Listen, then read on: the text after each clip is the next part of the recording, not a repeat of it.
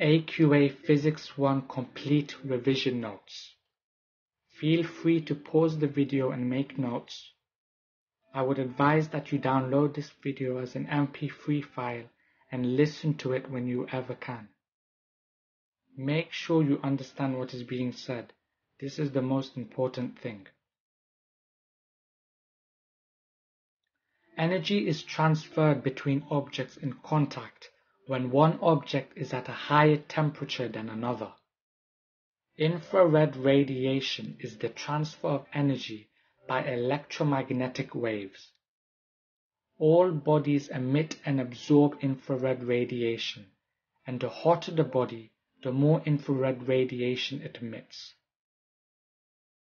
Dark matte surfaces are good at absorbing and emitting infrared radiation, and poor at reflecting it. White shiny surfaces are good at reflecting infrared radiation. They are poor at absorbing and emitting radiation. The properties of solids, liquids, and gases are a result of the arrangement of the particles and the strength of the bonds between them. Energy is needed to melt a solid or evaporate a liquid. This energy is released when a liquid freezes or a gas condenses. The temperature of a liquid or gas depends on the mean speed of the particles.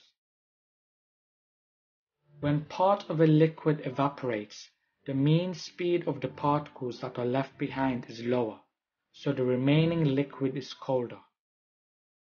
Evaporation happens faster at higher temperatures when there is a bigger surface area and when the evaporated particles are moved away from the liquid.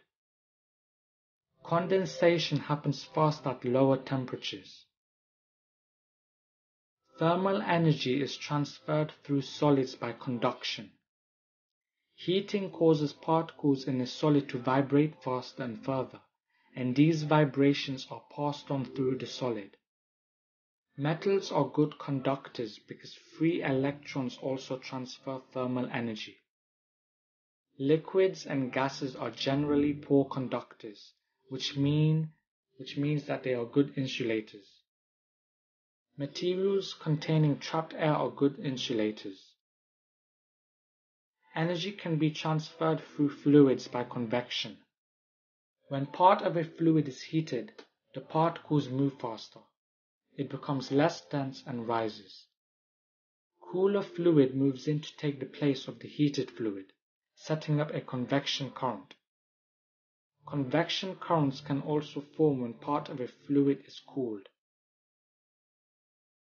Different materials and objects transfer thermal energy at different rates. The bigger the temperature difference, the greater the rate of energy transfer.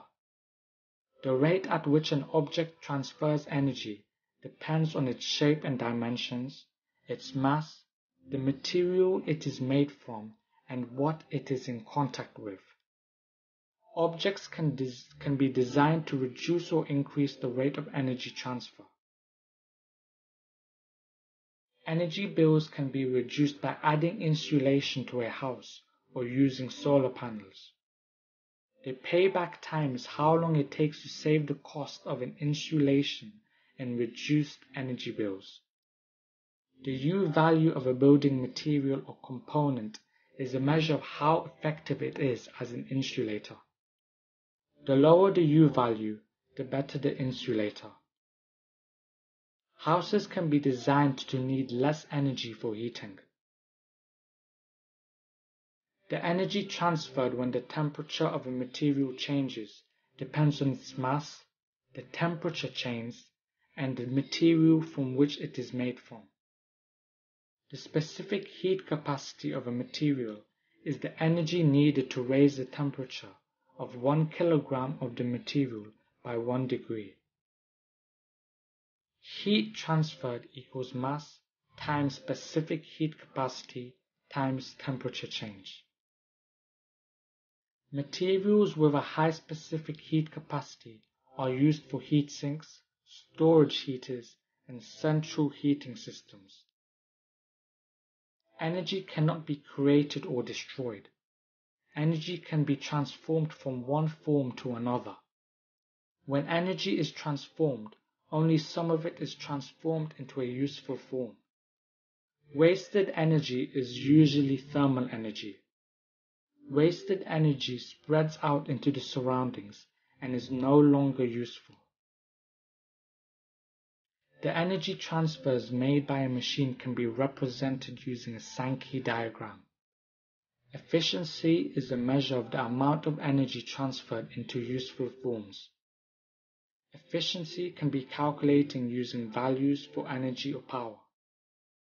Efficiency equals useful energy out over total energy in times by 100%, or efficiency equals useful power out over total power in times 100%.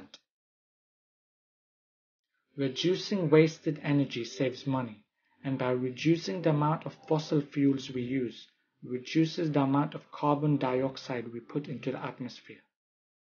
We can reduce energy consumption by using more efficient appliances and reducing the temperature. The amount of wasted heat energy from a building can sometimes be reduced using heat exchangers. Energy used in transport can be reduced by walking, cycling, using public transport, and replacing old vehicles with new, more efficient models.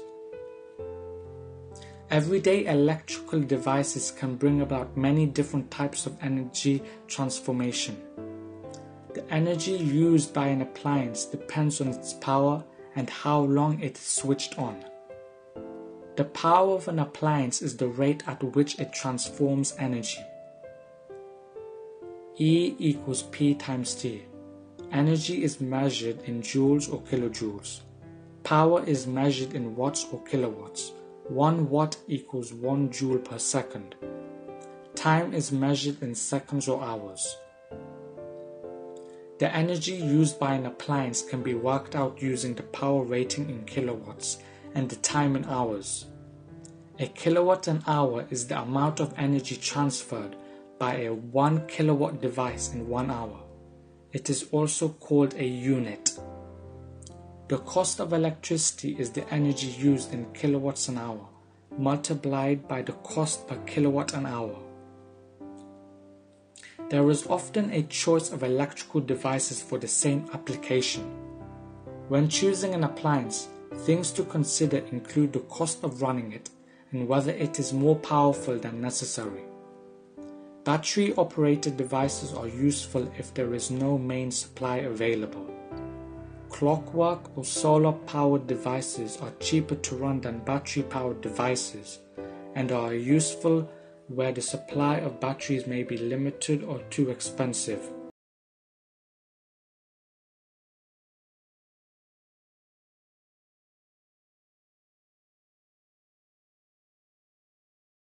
Steam turns a turbine, which turns the generators. Coal, oil and natural gas are fossil fuels and are non-renewable.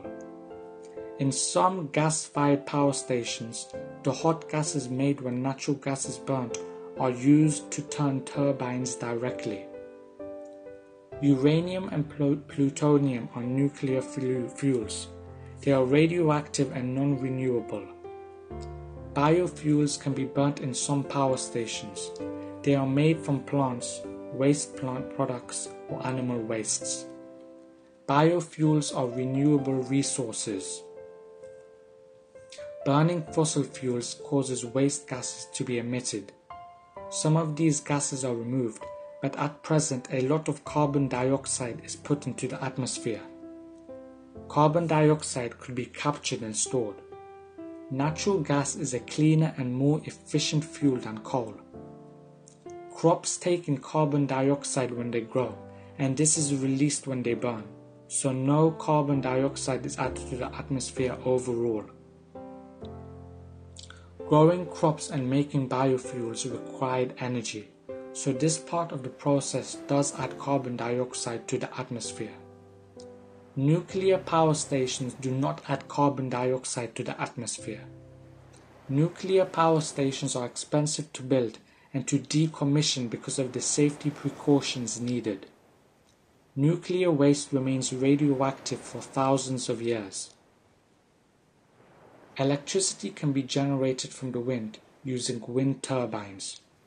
Moving water can be used to turn turbines, including hydroelectricity, tides, and waves. Solar cells convert light energy from the sun directly into electricity. Solar towers can produce electricity by focusing sunlight onto a furnace to make steam, or by using heat from the sun to set up a convection currents within the drive turbines. Geothermal energy uses steam from volcanic areas to turn turbines. Renewable energy resources can cause visual and noise pollution. Reservoirs, tidal barrages, and growing crops for biofuels can all destroy habitats for wildlife. Growing crops for biofuels can also affect food supplies for humans. Reservoirs produce carbon dioxide from rotting vegetation when they are first flooded. Geothermal power stations release some carbon dioxide and methane into the atmosphere. Electricity is sent around the country by the national grid. Step-up transformers increase the potential difference and reduce the current. Step-down transformers reduce the potential difference and increase the current. The energy wasted as heat depends on the current, so potential differences are increased to reduce heat losses. Power equals potential difference times current. Cables can be overground or underground. The demand for electricity varies during the day and during the year. Demand is highest during the day and in the early evening. Hydroelectric power stations can provide electricity within a minute. It takes some time to start the power stations from cold, so they are often left running. Spare electricity is used at night to pump water up to the top reservoirs in pumped storage power stations. Electricity companies try to persuade us to use less electricity during the day and more at night by having different prices for different times of day. Waves transfer energy. Waves do not transfer matter. In longitudinal waves, the oscillations are parallel to the direction of energy transfer. In transverse waves, the oscillations are perpendicular to the direction of energy transfer. Longitudinal waves have compressions and rarefactions. Transverse waves have crests and troughs. Sound waves are longitudinal. Electromagnetic waves are transverse. Mechanical waves can be transverse or longitudinal. The frequency of a wave is the number of cycles per second. Frequency is measured in hertz. The wavelength is the length of one complete wave. The amplitude is the maximum displacement. Wave speed equals frequency times wavelength. The wave speed depends on the medium. At an interface between materials, all waves can be reflected or refracted. The angle of incidence equals the angle of reflection. All waves are diffracted as they pass through gaps if the gap size is similar to the wavelength. Diffraction is greatest if the width of the gap equals the wavelength. Electromagnetic waves in order of increasing energy are radio waves, microwaves, infrared, visible light, ultraviolet, X-rays, and gamma rays. When electromagnetic waves are absorbed, they have a heating effect. Powerful electromagnetic waves are harmful. Metal reflects light and infrared radiation. Radio waves are used to transmit television and radio signals. Microwaves are used for satellite television, mobile phones, and Bluetooth. The ionosphere reflects radio waves, which cannot pass through it. Microwaves need line-of-sight transmitters as they are not diffracted round hills. Metals can be used to absorb radio waves. Metal reflects microwaves. Radio microwaves have a heating effect. Bluetooth uses low-power microwaves to connect devices over a short range. Mobile phones are new technology, so scientists are still researching the long-term effects of microwaves from mobile phones. The angle of incidence equals the angle of reflection. The image in a plane mirror is upright and virtual. Visible light is used in photography. The image formed by a camera is real and inverted. Optical fibers transmit light and infrared radiation.